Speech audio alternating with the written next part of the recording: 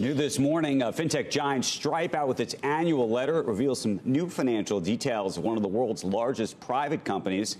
Stripe announcing it has now surpassed $1 trillion in total payment volume in 2023. That's an increase of 25% from the prior year. The company also saying it was, quote, robustly cash flow positive and that it expects that to continue in the year ahead. In an exclusive interview, I spoke with Stripe co-founder and president John Collison and started out by asking him about the factors that have driven this growth. There's been a lot of growth with enterprise customers for us. That's a really exciting trend. We actually just announced Hertz is working with Stripe to modernize their car booking experience and have the best digital app experience. And lots more large enterprises tend to be coming to Stripe to reinvent their product offerings. We're also noting, despite the fact that everyone's always a bit doom and gloom about the startup ecosystem, especially with the funding trends, we have the data on what the startups are actually doing and how they're actually growing outside of funding. And despite the fact that funding is coming down, the startups themselves are doing really well. And then the last one is maybe less of an overall industry trend, more specific to us, but we're sharing a lot for the first time about our revenue automation stack. This is subscription billing, companies coming to Stripe to manage all their subscription infrastructure, and that's now going to be quite a significant business for us. This year we expect it to pass $500 million in revenue run rate. I was struck by the data that you presented about startups, the idea that more recent startups are so much more cash flow positive, for example, than the ones that started in 2019, and what you think that's a function of. I think there's two things going on, obviously. Firstly, the fundraising environment has changed, and so we're seeing startups growing with maybe less funding or less excessive funding than there was in 2021. Because obviously things got a bit mad at the peak of 2021 where you had these $100 million Series B rounds and things like this. And so I think you have startups focusing on more profitable growth.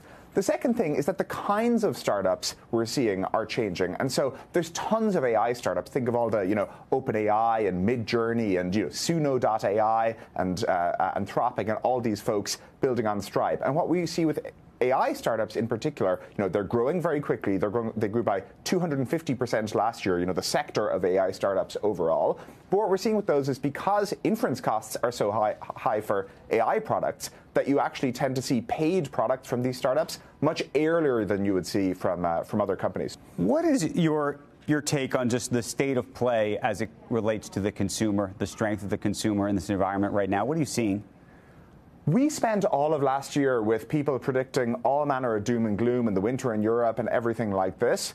Everything we've seen so far is that consumer spending is, has held up real well, and that continues all the way through to this month. That obviously isn't a prediction about kind of future state of affairs, and in general, we have present day data rather than necessarily something that predicts quite a number of months into the future. But everything we see is quite robust. You also talk about this new billing systems business, and I'm curious in terms of revenue mix. If you were to make a pie chart of Stripe over the next 5 years, what you think the revenue mix ends up looking like?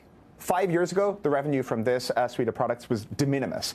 Now, we just announced that this year we expect it to pass a $500 million run rate. It's growing much quicker, obviously, than the overall Stripe business.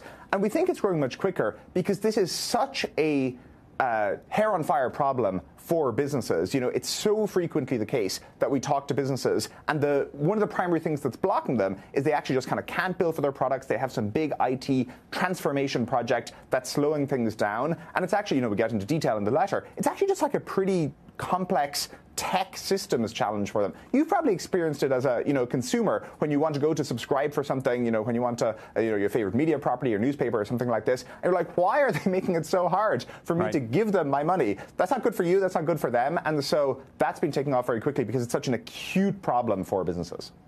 You mentioned AI in the context of startups. I'm curious about how you are using AI itself in the context of Stripe. We've been using it very extensively, and we've found, honestly, that LLMs are very powerful for, I would say, augmenting human performance and making people more productive. And so, maybe you've had this experience of, you're going to ChatGPT or you're going to Claude or, one of these AI models, and you're kind of going back and forth with it to work through a problem. And so I think people tend to too quickly jump to the paradigm of robots eating the jobs. Will Andrew Ross Sorkin be replaced by an AI? I think the, much more common pattern we see is maybe people getting 10, 20, 30% more productive in their jobs. And so you get an overall productivity increase, but it maybe looks different. I also wanted to ask you about a little bit of this year. You stepped in as the interim CFO for a period of time, or I should say last year. I'm curious what it was like having to right-size the business after what was a massive, massive growth period. Yeah, we luckily we're out of that dark period now, and Stephen Tomlinson joined late last year as our CFO, and he has been great to work with. But as you mentioned, I spent a decent chunk of last year as our CFO. Honestly, it was a fabulous experience. I think all founders should spend a while being a CFO of their business. It's highly educational, and you get this much better fingertip feeling for the business. But look, I think 2023 was in a way good for a number of businesses. We talked about this in the startup context, but I think there was more of a focus on the business fundamentals. And, we spent a lot of time focusing on that top line growth, what segments were absolutely key to our, expansion, like getting more enterprises on Stripe, like continuing to serve the startups really well, and, the revenue automation and stuff like that, and ensuring that, operating expenses don't grow out of line with that growth. And so I think it was actually a pretty healthy period for us and for a lot of businesses.